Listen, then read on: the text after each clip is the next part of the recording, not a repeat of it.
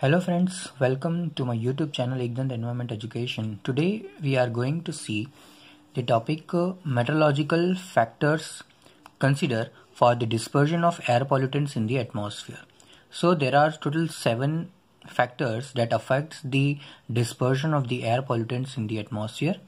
And the first one is the radiation, solar radiations, wind circulation, how the wind is circulated, what will be the direction of the wind.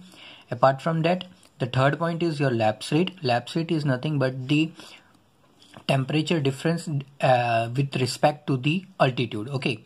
Fourth point, the fourth factor that affects the dispersion of the air pollutant is the atmospheric stability conditions.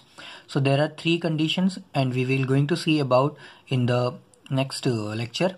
The atmospheric stability conditions, then comes the wind velocity, maximum mixing height, or we can see and we can also say that the maximum mixing depth, and the last is the wind turbulence. Sometimes the most dominant mechanisms for the dispersion of the air pollutants in the atmosphere are the first one, you can see over here that it's a mean air motion and turbulent velocity fluctuations.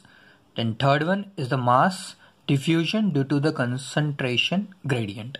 Okay, so these are the factors that are considered for the study of dispersion of air pollutants in the atmosphere. Thank you so much for watching Ignorant Environment Education, and if you are new to this channel, please like and subscribe the channel for more updates regarding the upcoming videos. Thank you so much, friend.